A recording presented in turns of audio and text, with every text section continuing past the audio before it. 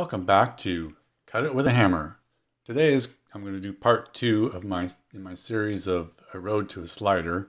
And today I'm going to talk about all the choices, or basically the lack thereof choices, when it came to buying a table saw, and what I was looking for and what I had decided to purchase. The cabinet saws that are available in North America pretty much have not changed much since Delta came out with their Unisaw in about 1939.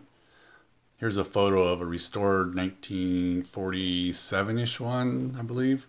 The top is typically 27 inches deep, of somewhat varying but standard widths, and there are usually 1 or 2 miter channels that are 3/4 of an inch wide and 3/8 of an inch deep. There's 13 to 15 inches of table space in front of the blade, depending on how high you have your blade set, and there's about 4 to 6 inches beyond the blade, which isn't very much.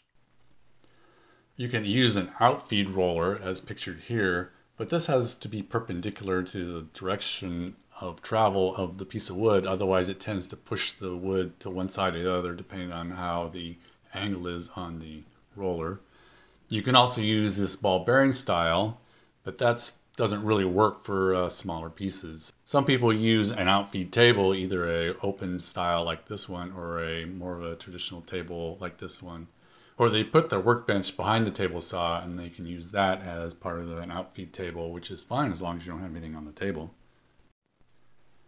Some of the better known names in cabinet saws would be Powermatic, Grizzly, Laguna, Jet, SawStop, Bailey, Delta, and Craftsman.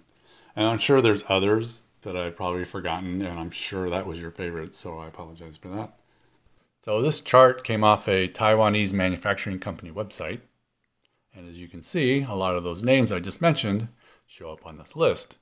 So they all source the same basic materials or pieces from this company. Differences are going to be in minor features, accessories like SawStop adds their safety features, color paint perhaps, maybe a different cabinet. But basically, depending on how much you're paying for it, you're going to get a nicer saw regardless of which company you go with. They're all pretty much coming out of the same factory, so there's not a lot of differentiation here. So when I started shopping around for a cabinet saw, I liked Laguna tools. Why? It's hard to say. I mean, a lot of their equipment also comes out of the same Taiwan factory that a lot of the other ones come out of, but I don't know, I just liked the company overall for some reason. But I was trying to find something that was more of a direct replacement of what I currently have, and I was intrigued, like most people are, about the safety features on the SawStop. And so after some thinking and hemming and hawing, I decided I would go with the SawStop. And I tricked it out pretty much as you see here with the router table extension.